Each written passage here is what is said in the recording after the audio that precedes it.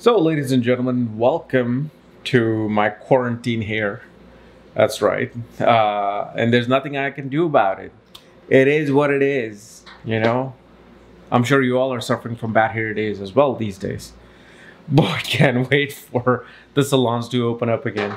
You guys are lifesavers.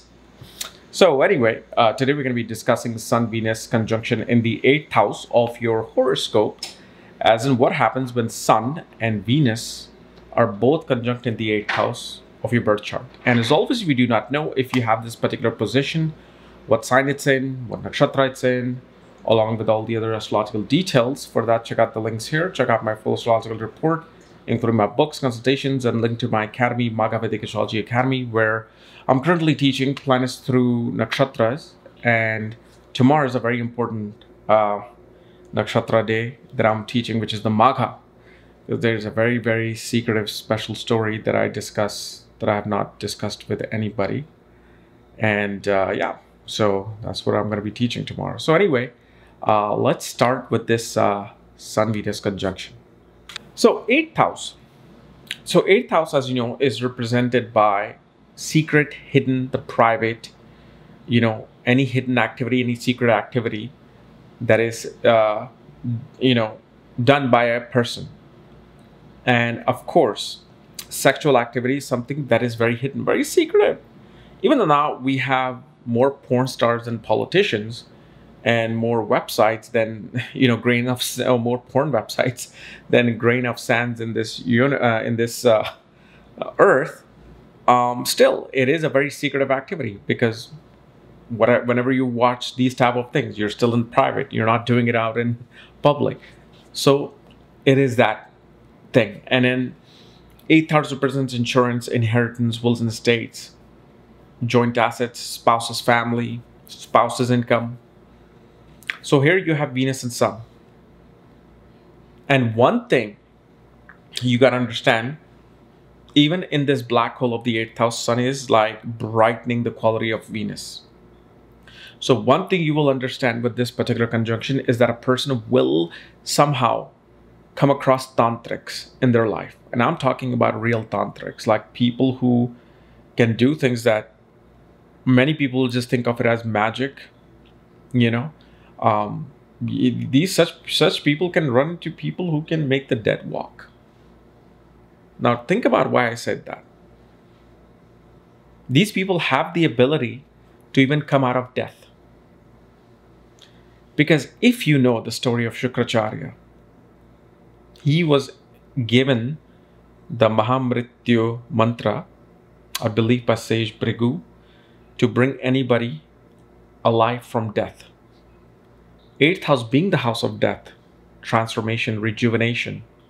And Shukra, Venus, who we always slap these, titles of creativity, artist, films, and beauty, we forget who Shukra really originally was and is.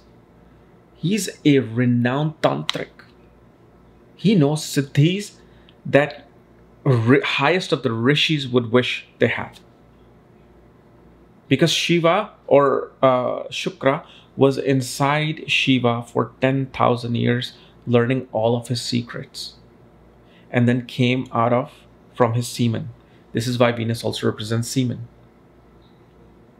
And Sun is there with Venus, which clearly shows whether it's a man or woman, their sexual appetite is going to be extremely strong.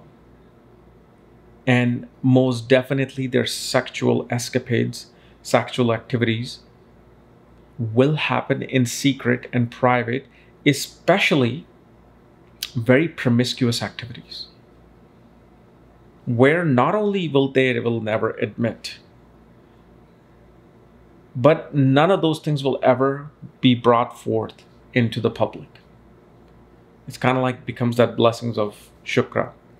The other thing we also see, that a person is able to rejuvenate themselves, bring themselves out of any situation, especially after marriage.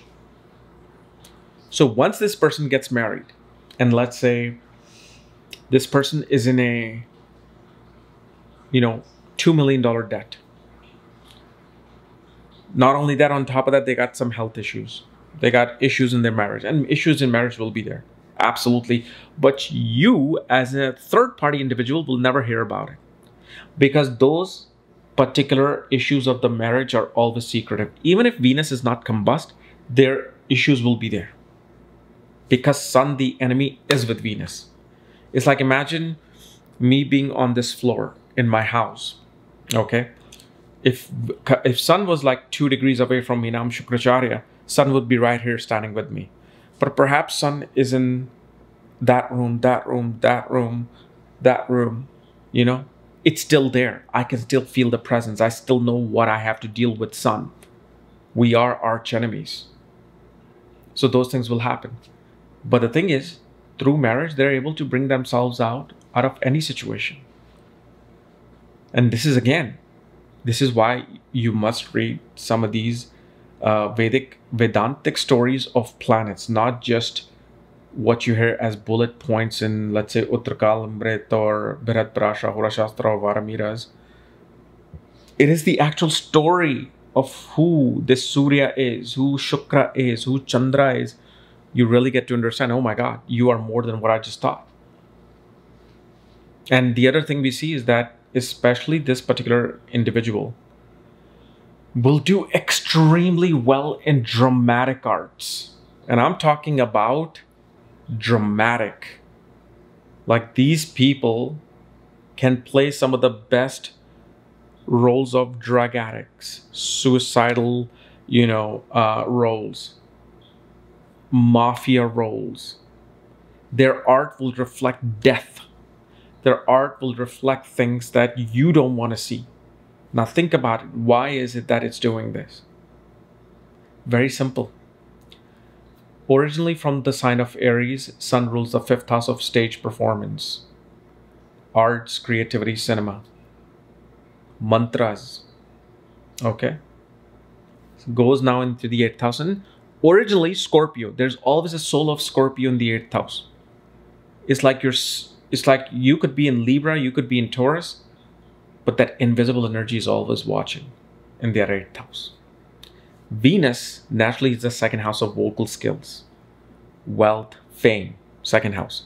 7th house of other people, unionship, business, marriage, relationships. And because they're both in the 8th house, they're originally bringing, I don't care if you are a Pisces ascendant, Leo ascendant, Taurus ascendant. When they're in the 8th house, always look at this scenario first that I just said, before you look at the fact that Sun rules the 4th house, Venus rules the 1st and 6th house. Well, this is going to happen. The easiest thing is look at the original form, the original godly form of the zodiac signs and planets, and you'll get everything out of it. This person will also create many, many hidden, secret, powerful relationships, especially with politicians, government officials, even like underworld, because Venus controls the underworld. And why does Venus control the underworld? Because number one, Venus was born in the nakshatra of Jyeshtha, which is the original 8th house. Venus directional strength is in the 4th house, which is midnight. Midnight is when the underworld becomes alive. Everything which is hidden, dark, scary, Venus rules that. And people think that, well, Venus has directional strength to the 4th house, so it's all about vehicles and home and beauty and serenity. It's like they gave you this surface knowledge, and they're like, yeah, you're missing the whole iceberg underneath. It's not because of Moon and Venus, control happiness, joy, and this and that.